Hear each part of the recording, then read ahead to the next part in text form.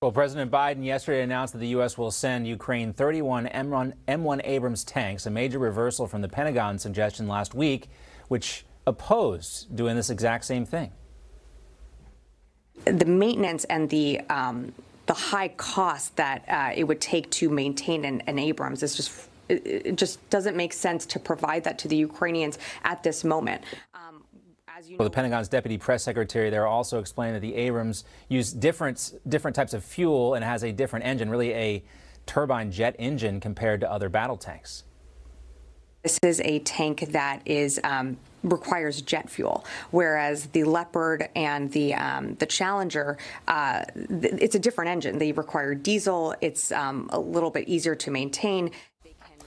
But the Biden decision comes after months of pleas from the Ukrainians requesting these tanks.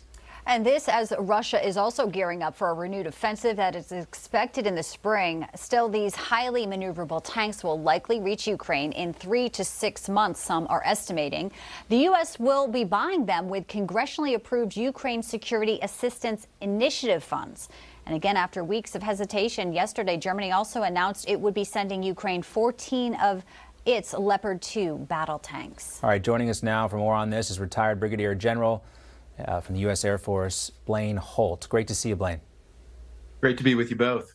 All right, we were talking about this, and I still think we have this demand from Ukraine for F-16s, but before we talk about jets, I think we still need to talk about these tanks because the timing here is suspicious, and John Kirby kind of talked around this yesterday. The accusation from many in the press is that this was really a quid pro quo, that the U.S. had to give up these, commit to sending these M1 Abrams tanks before Germany would agree to send the Leopard tanks. Yeah, this is exactly what that is. And this is why you don't want to debate your strategy or come to negotiations publicly when you're in a NATO setting. Chancellor Scholz started it off and said, I'm not going to be sending any tanks until I see Abrams moving. And then we said, we're not going to be sending any Abrams. You need to do more. That was fine, but we were showing that weakness in our resolve publicly. And then we actually just relent to what Olaf Scholz wanted anyway, which is, okay, I'm sending the Leopard 2 now because finally America is going to go ahead and send these Abrams tanks. It doesn't send a message of strength, and it also kind of transmits a punch to the Russians that time's running out. We're going to see some high-end weaponry coming to this theater. Exactly that, General Holt. Let's get your take on this. So Russia's fully aware of what's coming, where it's coming, the types of, infrastructure that we have here. What does this mean for their strategy?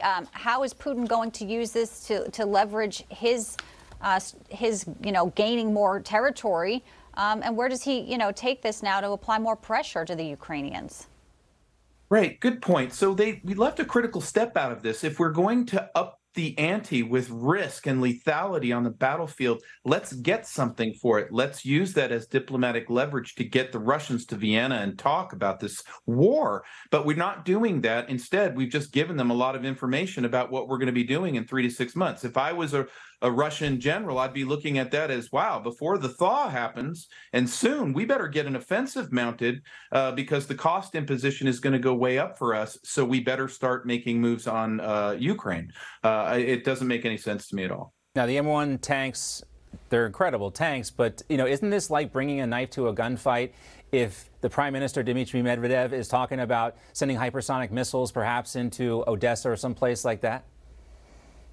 It can be. And, to the deputy speaker's point there at the Pentagon, they're logistically intensive and they require jet fuel. So the logistics tail's got to be there. It's going to have to be a U.S. logistics tail. But where's the air power? Tanks are tanks, but modern warfare, and, if you remember back to shock and awe and what we did in Baghdad, we can limit some of the casualties, these horrific murders on the battlefield, innocent lives, if we start to now focus on the appropriate effects that come with air power, and we need to focus on that because tank warfare is just going to grind up this nation. Right, and that's really what this conflict right now is about for so many people, are the innocent Ukrainians who are being slaughtered by Putin's forces. They seem to be pawns in this whole game. Thank you, Blaine Holt, Brigadier General. Great to see you as always.